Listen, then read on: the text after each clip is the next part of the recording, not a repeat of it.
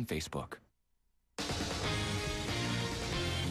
Okay, we all know that it is pricey to live in New York City. Heck, it's pricey to visit New York City. But $90 million for a penthouse? $90 million. Can I repeat that? Somebody actually paid that much money for 11,000 square feet. Who, you may wonder?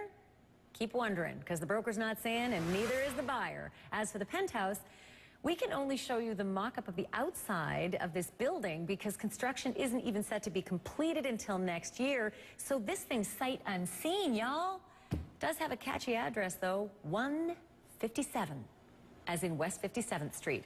Pricey neighborhood, to be sure, but not the priciest.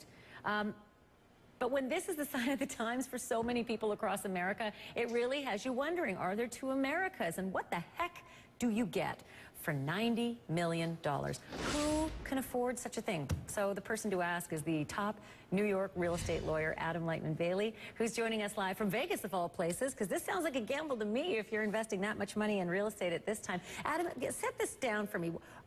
Is this bizarre to see a $90 million condo in New York, or is that just New York?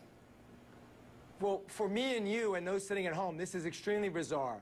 But for New York City, it actually makes sense. It's not surprising. Here's why. We have two different worlds in real estate. One, for people that have to get a mortgage and the lending restrictions are very tough, and the other, where there's a lot of money to be invested and there's very little places to invest that are safe. What's the best investment in the entire world, the most solid over the last 100 years? Real estate. Where's the best place to put your money? We don't have to worry about ups and downs of the stock market. Real estate. Where do you have to not worry about Europe and the European woes?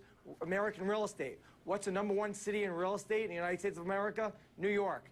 New York is the highest, best place to buy real estate. $90 million is not shocking. You're amazing. That was like, you should work for the New York Real Estate Bureau because you got me sold, but I still, $90 million, I'll be hard pressed to find out if they're going to end up getting all that money out of it. But we will watch. Adam Leitman Bailey, great to see you. Thanks for joining us. Thank you for having me.